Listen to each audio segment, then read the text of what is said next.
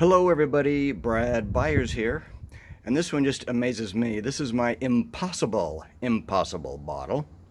If you're familiar with cod neck marble bottles or Ramane Soda, you will know what a fascinating bottle this is. Now this plastic cap does not unscrew, doesn't slide off. You have to cut it or melt it to get it off of there. There's a marble here, which when it's filled with soda, the pressure pushes a marble up against the top and seals it in. It's actually a clever little design. It was invented about 1800. Ramune right now is famous for it. I think there's a soda in India that uses it. There's a slot here. It's pinched. The neck is pinched. There's a tiny little slot to allow the soda to pour through, but not the marble. Then down here in the bottom, we have a box of matches.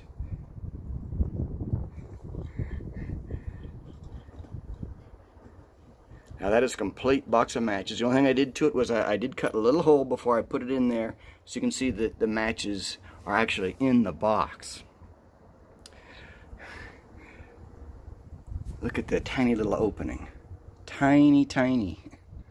You can see the marble down in there, and you can see that slot.